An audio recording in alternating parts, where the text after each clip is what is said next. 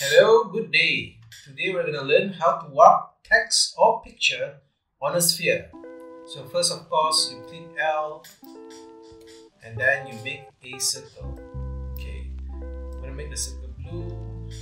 What you do is cut off the circle, shape moves down, becomes a half circle, and then you go to effect, you go to 3D, and then you go to revolve. Once you revolve, now it becomes a sphere. Okay, remember to have the sphere first, and then what you do is make sure you open your symbols. You take the picture here, which is Coffeeology logo, and you put it as a symbol. Okay, this is a text. You take the text and put it as a symbol as well.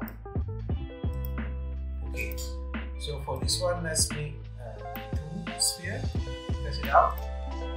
What you do with this sphere is you go back to appearance and then you scroll down to the revolve and the appearance or the effect that you've done.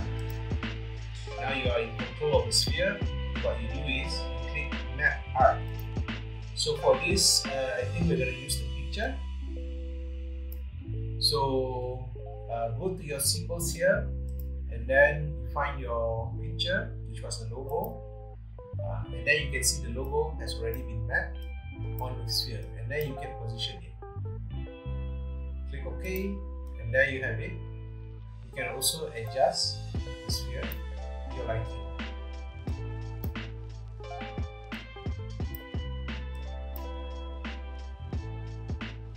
Alright. Okay, now let's try the text.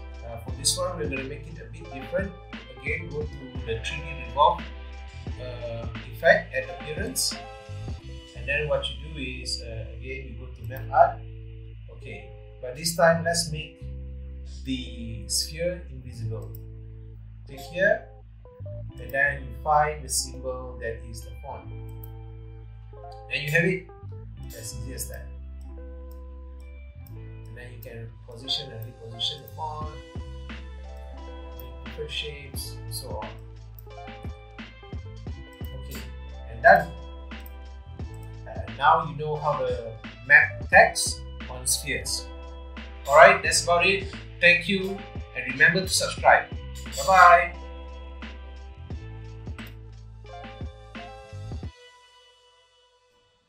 Please remember to subscribe and click that notification bell icon.